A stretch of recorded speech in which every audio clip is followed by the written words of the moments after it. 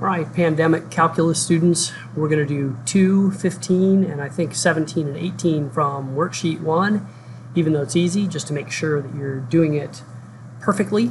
So the first one, I'm just going to find the slope, and we know that we're going to do that by just finding the change in y over the change in x. So make sure you get it right. It's going to be delta y over delta x. So here, this is going to be negative 2/3 minus the negative 1 all over negative 1/2 minus 4/3.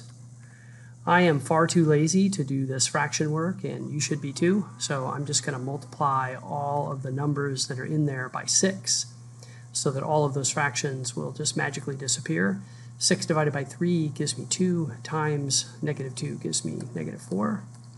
And then 6 times 1 gives me 6. So that's simplified quite nicely. Then 6 times negative 1/2 gives me negative 3. Half of 6 is 3. Then 6 divided by 3 is 2. And 2 times 4 is 8. And so that's minus 8. And you get a very easy answer. This is negative on the bottom and positive on the top, so I'll call that negative 2/11. And there it is. That is the best way to handle those fractions. So if you didn't do it that way, next time, do it that way. All right, so here we've got this equation we're going to solve. Of course, we're going to get it ready to be factored by just moving the 12 to the other side. And this one, like a lot of these, just factor itself. Some people don't realize the trick to factoring, but I'll utilize it here. I'm going to choose 3 and 2, the middle two numbers. And I'm just going to say, well, what if that was a 3 and a 2? And I'll consider some wrong answers just to show you how quickly you can discard them.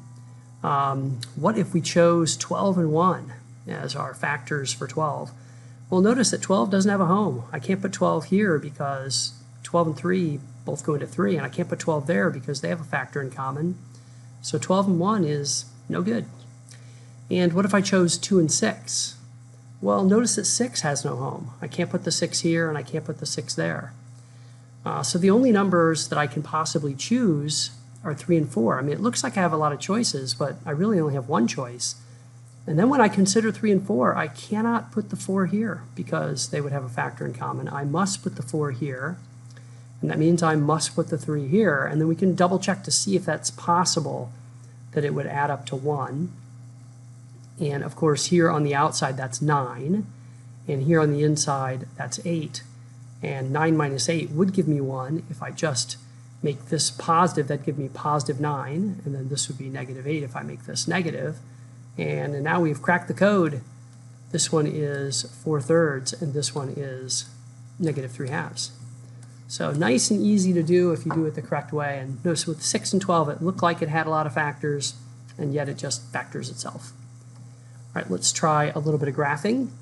We're going to graph these by parent functions. It's the only way to do it. Please do not do this by making a t-chart and plotting points. It's slow, and it's not as accurate.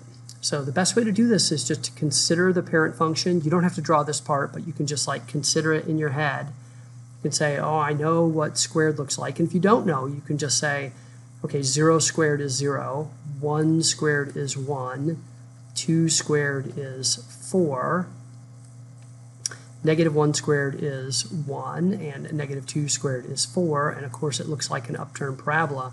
So this is the parent function that I really messily graphed here, and that's the one that we were considering. So now to make a perfect graph over here with the exact points in the right location, we'll just realize that this is shifted to the right 3. So that's 1, 2, 3 to the right, and up 2 because of the plus 2, and that's right there. And then this negative sign is going to make it a downturned parabola. And once again, 1 squared is 1, 1 squared is 1, so I'm going 1 in each direction. And then 2 squared is 4, so down 1, 2, 3, 4, and over 2. And you could get points in the other direction, 1, 2, 3, 4, and over 2. And you would get this perfectly downturned parabola. I'll try to connect it neatly, although it's kind of hard on this with this pen. But it looks like this. And I think I've duplicated the answer. And I've missed this dot, so I'll just make that dot bigger. All right, so there's my downturn parabola, perfectly located, and all those points are exact correct points that you would get if you made a T-chart, but obviously this is much faster. Okay, so here is a cube, and I'm going to draw this, and again, you do not have to draw this parent function, but I'm just making sure that you remember how to do this. 0 cubed is 0, 1 cubed is 1, and 2 cubed is 8, so it's way up here at 8, and I'm just going to draw it just kind of sloppily here. -1 is -1, and then -2 is way down there at -8. And of course, this is, our parent function looking classically like a cube. Right, so just messily drawn over there. And so now you can see that I'm to the left 1 and down 1, so left 1 and down 1, and that's going to give me my new center point. That's this point right here. And then this one is positive, so it's going to look very, very much like this shape right here. 1 cubed is 1, and 2 cubed is 8. I don't think it fits. 1, 2, 3, 4, 5, 6. It doesn't fit, so that's fine. Then 1 cubed is 1 this way. I'll just make it look really steep, pointing at the number that it would be had I had enough room. It'd be way up there somewhere. And then this one way down there somewhere. And these 3 points that fit on the graph, 1, 2, 3, I could do more if I needed them. Like if over 2 and up 8 fit, I could easily graph it and get the exact point for the next one. So there's my graph for number 18. Hey, I gave you a comic, and I inadvertently cut off the name of the comic, and you're probably thinking, that's the best comic ever. And that's because Foxtrot, which is the name of this comic, is one of the best, along with Far Side, best mathematical, geeky, hilarious cartoons ever. And it's the author is Bill Amend. He has a website where you can see all his comics for free. And you'll probably want to spend a little time on that because you're in a pandemic and you've got nothing better to do. All right, hope you enjoyed those 4 problems. Catch you in class.